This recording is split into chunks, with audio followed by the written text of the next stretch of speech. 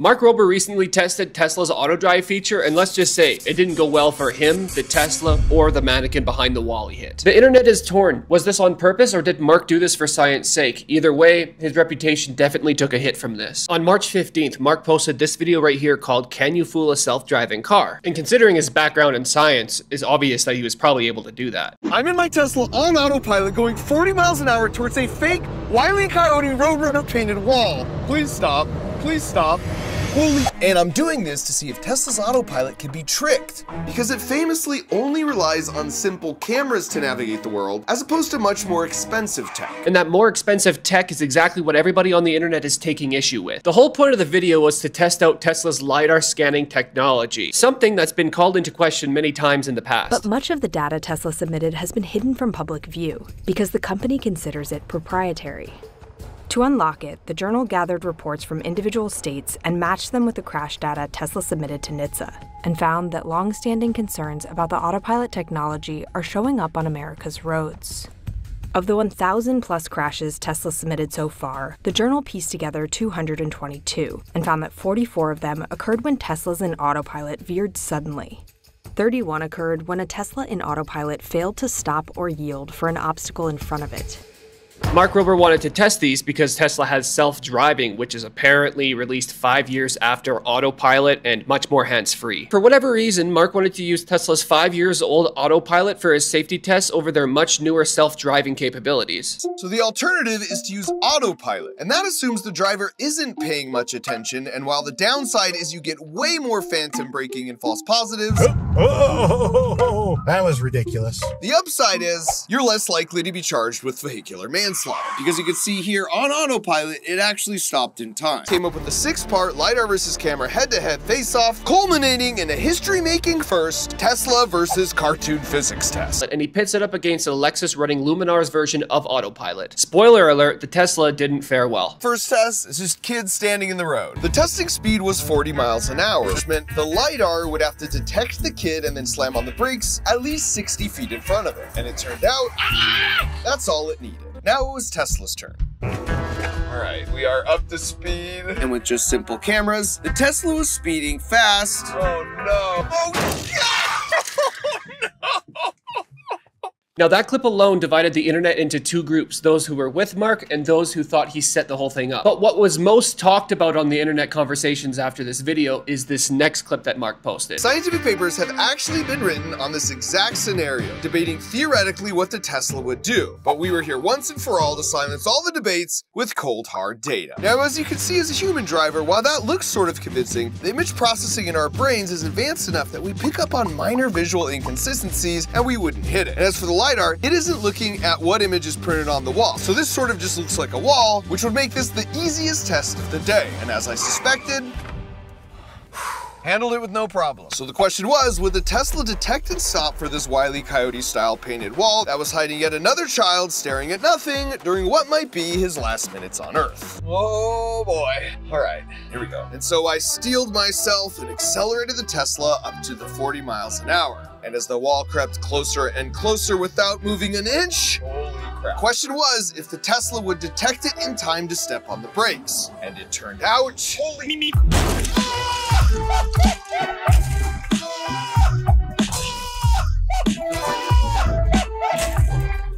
So I can definitively say for the first time in the history of the world, Tesla's optical camera system would absolutely smash through a fake wall without even a slight tap on the brakes. You cannot tell me that Tesla didn't do these tests themselves. The internet did their thing and pointed out right away that just before Mark hit the wall, the rainbow that appears when autopilot is engaged actually turned off. Something that can only mean that either Mark or Tesla was up to some pretty nefarious actions. That or maybe I just don't know a damn thing about engineering. Which I don't. I'm just here to report the drama. And I don't have a leg in this race, but I am going to tell you what the people on the internet said on Tesla's side of this and Mark Rober's response and how he kept his video up. Without moving an inch, holy crap. Question was, there it is.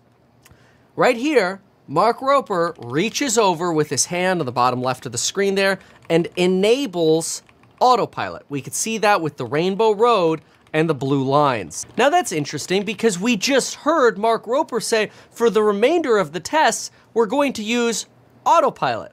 And this is where a lot of people are getting suspicious. Was this potentially a paid partnership between Mark Roper and Luminar? After all, Luminar technology is clearly featured in the video because their vehicle is branded and what appears to be a Luminar employee is driving the vehicle.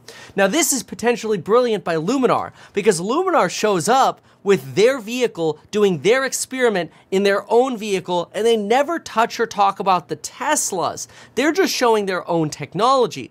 This is a brilliant wash the hands move by Luminar because Mark Roper could end up getting left holding the bag if Tesla ends up suing Mark for false and misleading advertising under the Lanham Act. Now, Mark says he has no affiliation with any of the companies that he had tested in this video. They had just given him the cars for him to test out of the goodness of their hearts. Mark's a smart guy, so I'm perplexed why he would do all the brand marketing, product placement, and clever editing for the other company. Wait a minute. In the frames we saw, autopilot was off, and take a look at this. In any Luminar shot, Luminar is driving the car, whereas when it's the Tesla, Mark is driving the car and Luminar is nowhere to be seen. Maybe because Luminar knows that this is a legal hot potato and kind of unfair to Tesla. But take a look at this Luminar example here. In this, you'll notice the Luminar branding on the car, the LiDAR on the vehicle, and the person who's driving wearing a Luminar shirt, potentially because they're an employee. Now wait a second. Luminar isn't disclosed as a paid sponsor in the video, but we do have a shout out thanks to Luminar for letting us test their vehicle. Luminar is obviously using this experiment to advertise their business, but it's kind of a sleazy comparison. Mark Roper is using this experiment to advertise his business, get 2 free boxes with Crunch Labs or whatever, /LiDAR. CrunchLabs.com/LiDAR. Now this is fascinating because now you have 2 business interests benefiting off of a smear off of Tesla, which is quite frankly the basis for Lanham Act lawsuits. And this is the kind of opinion a lot of people have on the internet, that Mark was pretty unfaithful in his testing. At the end of the day, tit for tat, people can believe that Mark did this for nefarious reasons, or they can believe Mark, who said he did this in the name of science. But let's hear from Mark. You posted on Twitter where you said, here's the raw footage. Can you explain what it is that we're seeing and what you're trying to explain is happening in that? You said, not sure why it disengages 17 frames before hitting the wall, but my feet weren't touching the brake or gas. So I think people were saying that I was manually just drove it through because 17 frames, by the way, is like less than a half of a second before it hits the wall. Again, my hypothesis, I don't know why it would disengage. I was not pulling on the steering wheel. And by the way, even if I did disengage it, it's less than a half a second before you go off. The outcome would not be different. My guess is maybe the sensors, the ultrasonic sensors, which I think are on the bumper, they probably just disengage if they sense that something big is there, and it just stops being in the self-driving mode or autopilot, whatever you want to call it. There have been people that say that it looks like you may have had multiple takes or possibly gone through the wall multiple times. Were there multiple takes? What can you give any insight there? Was. I mean, this is like what you put in end video. So the first day we went out there, I think you can even see it. There was we didn't have like the styrofoam wall. It was just like a vinyl sheet. We did a take. It went right through. I think that was the one that maybe was at 40 miles an hour or something. But it was just like, instead of cutting through it, like, which would visually look cool, it just kind of tore the side and like a little flap came up. So it was like, that was a very interesting finding that it actually worked. So you'll see it going through the wall, but it's more of a flap. And then we're like, holy crud, I can't believe that really worked. And then I don't know, like 3 weeks later, we went back out time when schedule permitted, this time with like a styrofoam wall. Because I thought it'd be funny if it's like, well, now that it goes through the walls, we should have like a fun cutout as it goes through. So I guess in the edit, then we used the start of one of those clips. So it went through the wall twice. So the clip that you posted online or on Twitter was the one where the raw of you actually going through it the second time? Yes, that's the second time. Regarding Luminar, there have been a lot of people asking what kind of role they played. Right, the description of the video says they provided the car for testing. Did they have any say in the edit? Did they have any say in the setup? They didn't see the edit. I really want to clear this. Luminar gave us no money. They had no say in the edit. They did not approach us. They were just a car technology I know that used LiDAR. So I reached out to them and say, hey, will you let us borrow some cars?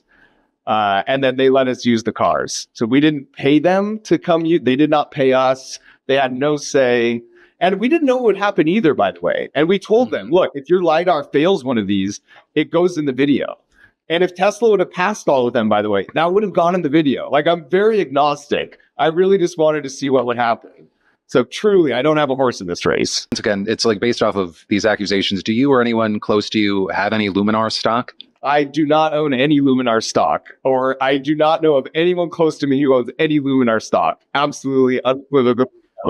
And I know you said you love Tesla. Just to confirm, do you have any options or puts on Tesla?